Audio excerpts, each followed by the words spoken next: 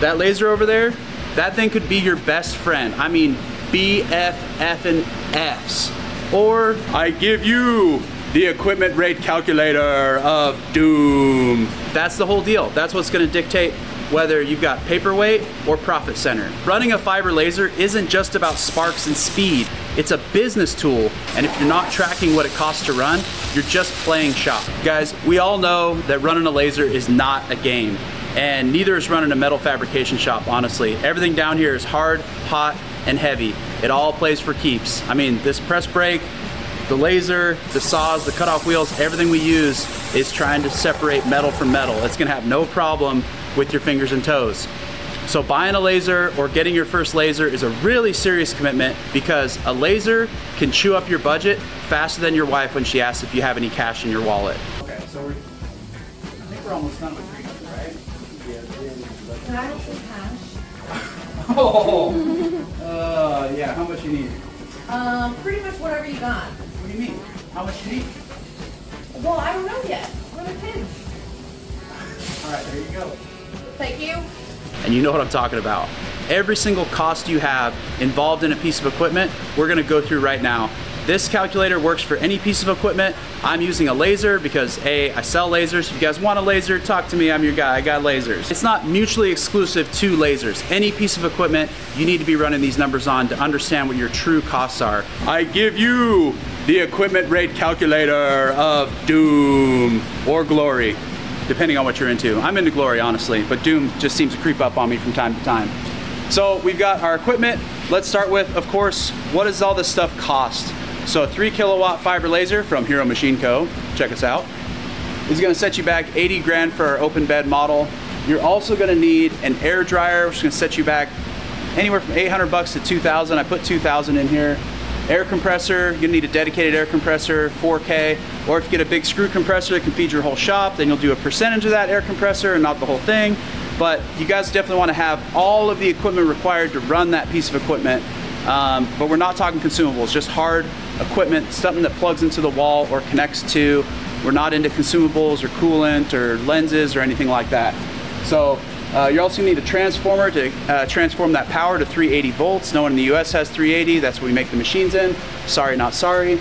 Then you're gonna have to have a separate PC. We just put $1,000 in there. So grand total, you're looking at $100,000 worth of equipment to get laser cutting. And we're breaking that down into a monthly loan payment. So monthly loan payment divided by the number of hours worked.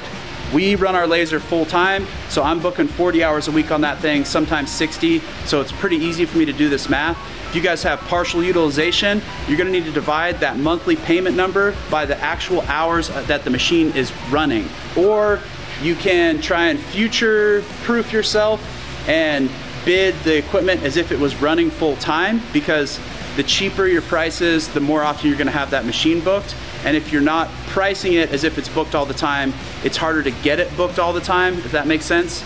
So if you're running this thing full time, that's gonna be $11.14 per hour that's going to your laser payment and all the equipment payment as well, everything it takes to run that thing. So then we get into consumables. So consumables are twofold on a fiber laser, and probably a lot of situations like that where you have, if you're machining, you're gonna have some coolant costs on top of your tooling. So you need to take that into consideration. I broke it out. We've got consumables up here. We're running about 50 cents an hour. That's a little high, but that's a really safe number. We're trying to go high here, trying to figure out what all of our potential costs could be. This is not the time to really skimp on the numbers. You wanna leave some of these a little bit fat so you have some room for error. Like, subscribe, do all the things. The channel's starting to build a little bit here. I'm getting subscribers. It's really, really cool. And I'm excited to take you guys on this journey. Then we get into shielding gas. If you are cutting thin stuff, anything under 1/4 of an inch, your cost is really gonna be zero. You're just gonna be using shop air. That's gonna be covered in all of this stuff over here, the air, the dryer, all that stuff we put in. But if you're cutting thicker material on oxygen, you're gonna be spending about $2 an hour. If you're cutting stainless or aluminum, high dollar stuff, brass, you're gonna be running nitrogen shielding gas, and that's gonna cost you up to $20 an hour. So I factor the rest of this in at 0. We do most of our cutting on shop air, even stainless, especially when we have to repolish the edge anyways. There's no point in spending more on gas, and we already have the labor costs later down the line, but that's our gas cost.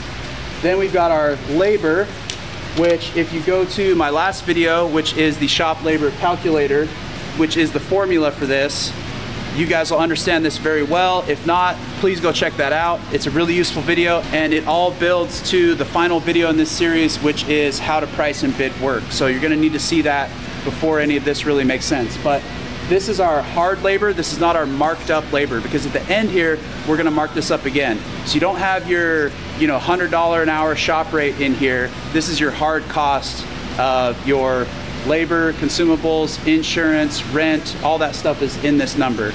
But just don't mark that one up yet, because we're gonna do it again here at the bottom. Then we've got maintenance and repairs. I'm throwing $3 an hour in here. This is your annual maintenance cost or monthly maintenance cost. Monthly tends to fluctuate a lot more because you'll have some big breakdown, something will happen, you'll have to replace something, and then you'll be running fine for 9 months. And it'll show as 0. So you don't want to pick one of those 0 months. You don't want to pick one of those expensive months. You want an average. So if you can get at least 6 months, but a year is really the gold standard here. So you're going to take a year of your maintenance costs, and you're going to divide it by the number of hours that machine was running, not the number of hours total in the year, because we're trying to pay for utilization. That gives me $3 an hour. That's basically $6 grand a year. That's high, but like I said, I like to pad these numbers and keep these high, so I always have enough money to make repairs and maintenance. I never want to be out of money when it comes to repairing that machine and putting it back in, so I make sure I keep a little savings account going here. $3 to every hour goes to repairs and maintenance. Then we've got our rent calculation. If you watch the shop labor video, you'll see that we already collected rent on all of our working labor hours. So this is actually a double dip for us, which I don't mind double dipping, especially if the piece of equipment can support it. It's more money to the bottom line, whether it goes to rent or into savings or to buy another piece of equipment. You can totally charge for rent again here. I would really love it if you would drop a comment in below. Be brave and give us what your shop rate is or your equipment rate for your laser. Let us know what power it is and how much you're charging per hour, and also what area you're in. That's really important, because major metro areas can charge more, small rural areas can charge less, higher power lasers get more money than lower power lasers, so on and so forth. Even a plasma table rate would be super helpful for the guys in this video. I know you guys are running shops, I know you guys have equipment, and I know you're doing the same thing that I'm doing every day, and that is trying to make a freaking living out here. So if you could help us all out by participating a little bit, that would be rad. So basically we took the square footage that the machine utilizes, and that's basically how much square footage it takes up in the shop, the square footage that the air compressor takes up, the air dryer, the PC, there's a little workstation there. Total floor space is about 350 square feet at a rent rate of about $2 a foot. That gives us $4.38 an hour to rent. Then we've got our utility cost. This is total utility cost. This is all the electricity it takes to run all those pieces of equipment that are required for laser cutting. It's not just the laser itself. This is the laser resonator, the servo packs that drive the gantry around, the compressor motor, the air dryer compressor motor, all those things together, $2.38 into rent. Sorry, utilities, we already did rent. $2.38 in rent, or I keep wanting to say rent, I don't know why. I guess we're renting the electricity because it just returns back to ground and then we recycle it over and over again. Greenpeacers would be really happy about that. Depreciation, okay. Depreciation is kind of a sticky one. So depreciation is brought up a lot, but really what you're doing is you're keeping track of the value of the machine. So if we bought $100,000 worth of equipment and we expected it to last 5 years, which is short, that's shorter than this stuff should last, but we're using 5 years because it gives us good depreciation numbers for taxes and whatever. So over that 5 years, that $100,000 laser, in the second year, if you were gonna sell it and default on that loan, how much could you sell it for? So let's say after year 1, you could sell that piece of equipment for $80,000. Then the next year you could sell it for $60,000, then $40,000, then $20,000. Then finally the thing is totally used up, worthless. You can't sell it for even scrap value. Now you're fully depreciated and the value of that asset has gone down on your books which starts to matter for stuff like taxes. But how I like to think about depreciation is it's a savings account for my next piece of equipment, right? So this payment right here is paying for the equipment that's already in the shop. This depreciation number is what the replacement is going to cost. So I took this $100,000 total and divided it by the number of hours that I figured that thing would survive, right? Before I was ready to upgrade and move to the next one. And when I get to this next piece of equipment, I want this laser to pay for the next laser. I don't want to keep going into that debt loop and going back into debt into the bank. This next laser, I want to buy it in cash. So you have to start a savings account for yourself. And that works out to $10 an hour over 5 years. So if you start charging this $10 an hour and socking it away, by the time this piece of equipment is totally used up and depleted, you will have the money sitting in your bank for another laser. If you don't have a laser payment, if you bought it cash in the first place, you absolutely have to work in this depreciation number, if not both. If you bought it cash, yeah, you're getting out of the interest here, which is that difference between $10 and the $11.14. That's just interest payments you're making to the bank. But that $10 is your principal, and you absolutely need to collect that because you're gonna need another laser once that one wears out. And honestly, the lasers are always worth something. So you can definitely sell them, but then you'll have that whole chunk of cash there ready to go. Like second to last, we've got insurance. What does the liability coverage require from your insurance company on that piece of equipment? We've got $1.50 an hour. Insurance is really expensive. It sucks, but you gotta have it in case something catastrophic happens. We are now, Nashville, they're considering in the new tornado alley. So we gotta watch out for tornadoes. The business park across town totally got hit 2 years ago and 4 businesses got completely wiped out.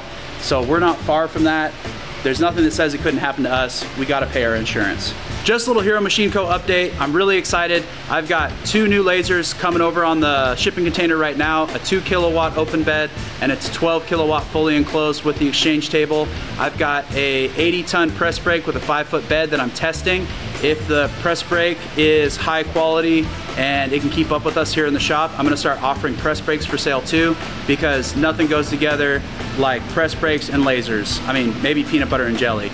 But aside from that, I've also got 12 plasma tables from 4x4s all the way up to 5x10s, a couple of screw compressors, and we're gonna be running through all this equipment here in about 4 weeks. So I'll keep you guys updated when that lands and show you guys all the latest and greatest laser technology, all the new stuff.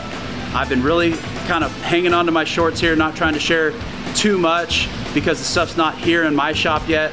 I went over to the Philippines and to China and worked out the entire supply chain. There's a whole video on that as well too if you guys are curious about how these machines get made and the process that I went through to make sure that we have really high quality stuff that is also affordable. It was a huge project, took me about 3 years to put together, but that's what's put us here today as Hero Machine Co. is this new approach of being hands-on with overseas manufacturers instead of just placing orders on something like Alibaba and hoping and praying for the best. Insurance, we covered. Taxes, I hate taxes. I don't know why, taxes just irk me sometimes, but you gotta pay to play.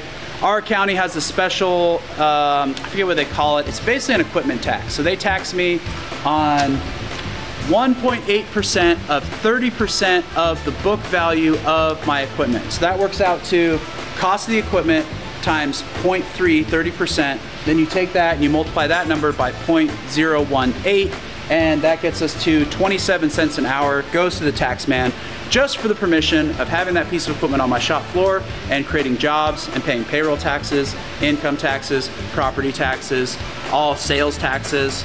On top of all that, I get to pay a special equipment tax. So if you've got one in your municipality, you better put that sucker in here because it's important. Finally, we get our total.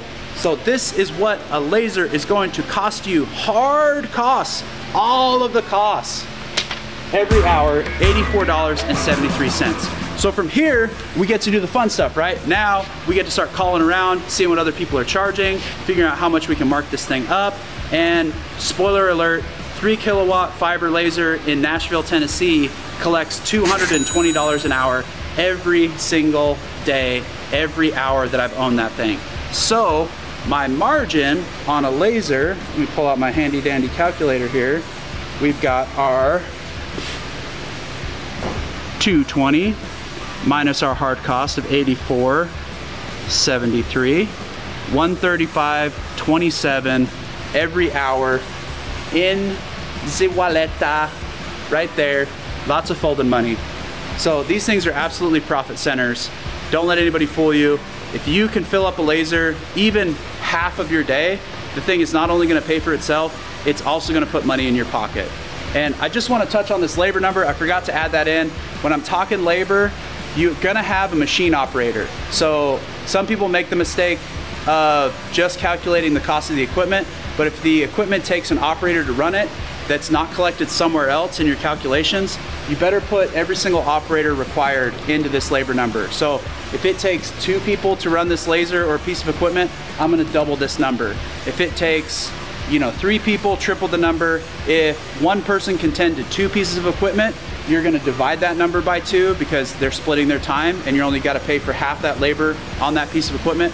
But don't forget to collect the labor of the person running the machine in this equipment calculator. It'll make sense in the next video. Really hope that helped you guys out. That is the equipment rate calculator in a nutshell. Any piece of equipment, any place you're at, all those numbers work for every single situation. So understand your hard costs, then work on your markup by calling around, seeing what other people are charging, and also just pulsing the market. Just keep raising that rate until you stop winning bids, and then scale it down a few notches and see where you're at. Because if you're too busy, you're too cheap. Once again, hit subscribe, like, follow along, and check out HeroMachineCo.com if you guys are interested in any metalworking piece of equipment, plasma tables, lasers, press brakes. We got it all.